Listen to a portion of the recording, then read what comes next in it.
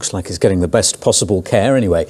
Let's see what the weather's doing across the southwest this lunchtime. Very gloomy day today, Alex. It is, Justin. I just wanted to give us a reminder, thank you, of what a difference a day makes. Thank you. Hello, good afternoon to you. As this was Holywell Bay, yesterday sent in by one of our weather watchers, basking in the blue skies and sunshine. We've gone from that to this, I'm afraid. Murky, misty, quite miserable conditions, but at least it has been on the mild side. Temperatures at the moment are well above average for the time of year, but we are looking at some quite misty, murky conditions to continue for the rest of today, into tonight and also tomorrow. So if you are driving or travelling, do bear this in mind. May well cause some poor visibilities in places.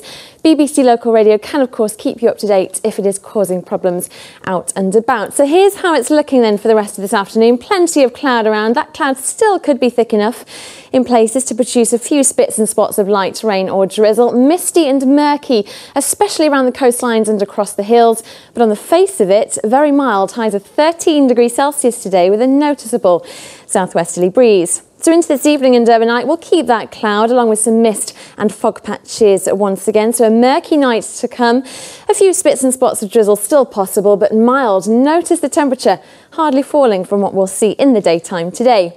So it's a mild but murky start to Friday with some extensive low cloud around. Then we'll see this band of patchy rain spreading its way in from the northwest, but gradually fizzling out for most of us towards the tail end of the day. Rather grey and overcast though still once again, but again mild, highs of 13 degrees Celsius. It will remain though quite breezy, as it will do too across the weekend, but the weekend it should brighten up quite nicely. There'll be more in the way of sunshine, just the risk of 1 or 2 showers at times. Some rain overnight Saturday to Sunday. Take care. Thank you, Alex.